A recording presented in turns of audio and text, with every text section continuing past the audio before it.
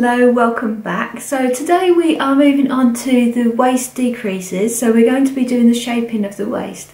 But before we go into that, I wanted to have a little chat with you about a couple of things.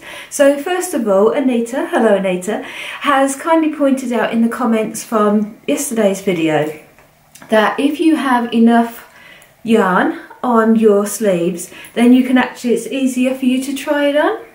So that's something worth remembering. If your cable is long enough that you're not going to lose any of those stitches, that means that when you get further down you can try it on just to see what length you want it if you wanted to change the length. So I think that's well worth mentioning, so thank you Anita for that one.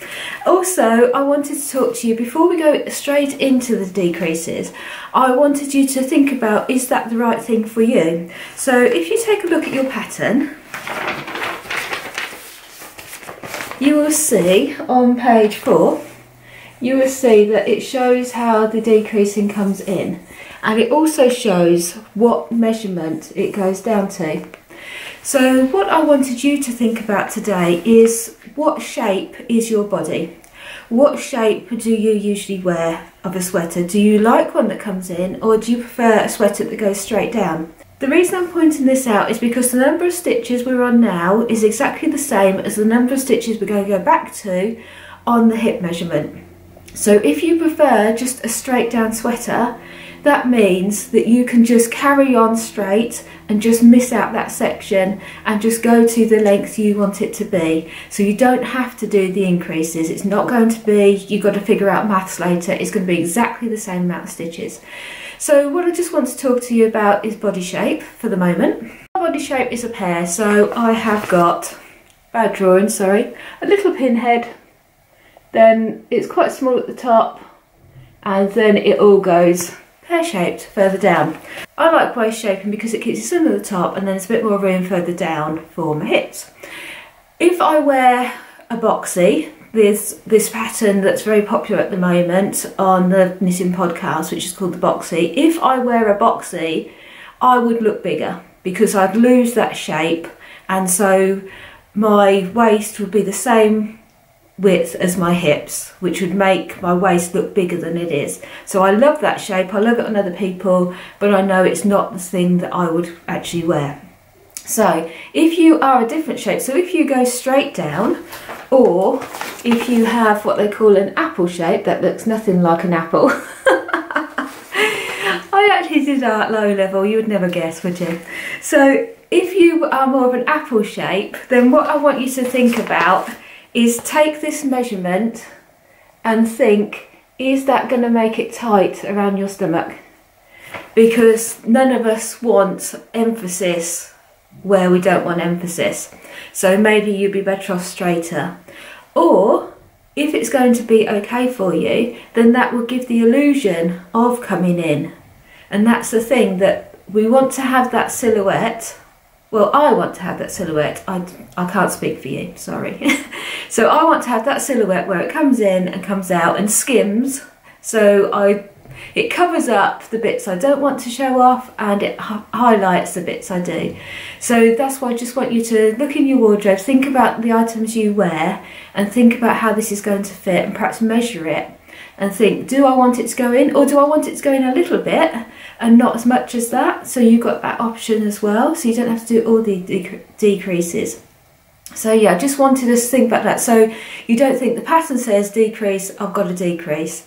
As long as you end up with the right amount of stitches on the other end, that's fine. So if this was a closer fitting sweater, I like the vintage looks where it's tighter, then quite often I will actually go up a size after the waist and increase more, because I know that what's going to fit me around the chest measurement is going to be too tight around the hips, and I don't want it tight around my hips.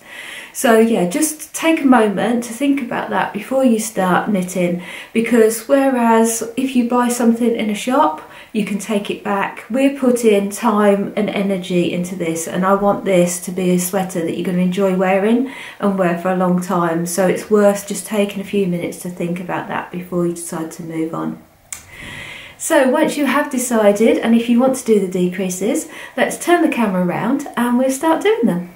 Okay, so looking at the pattern, we need to decrease 1 stitch each side of the marker, and then if you look at the top of this page, we have got the decrease tips.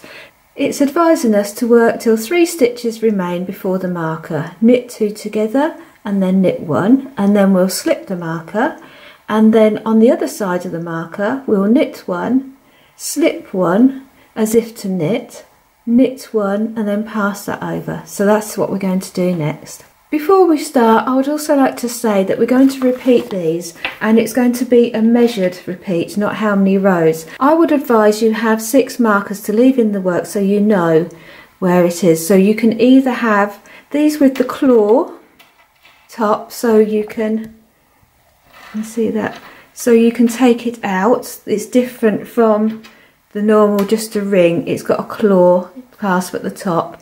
Or if you haven't got those already, just a piece of thread with your needle again, and we can just leave those in loosely and then take them out. I should use both methods so you can see as I go how to use this, but it's just so you know how many decreases you've done and where they are, because you might not see them with this fluffy yarn. So let's move on. So first of all, we're going to start at the beginning of the row and just knit around to the side. Sorry, because I've got the markers, it's going to clash on the table.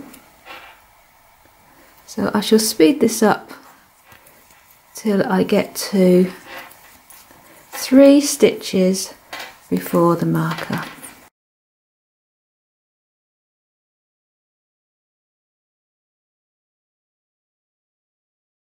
Okay, so here we are, 3 stitches before the marker. So now we're going to knit 2 together,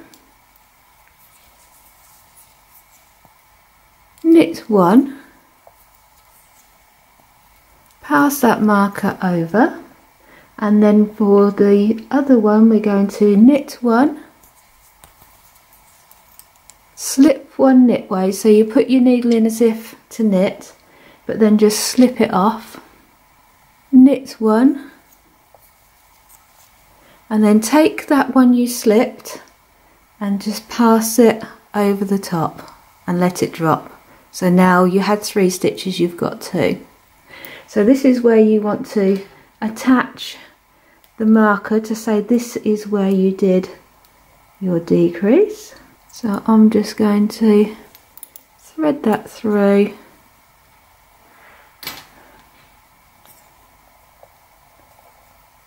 tie a little knot, leaving plenty of gap so that when I cut it off later I'm not going to be anywhere near the actual knitting. And then we just go round to the next side.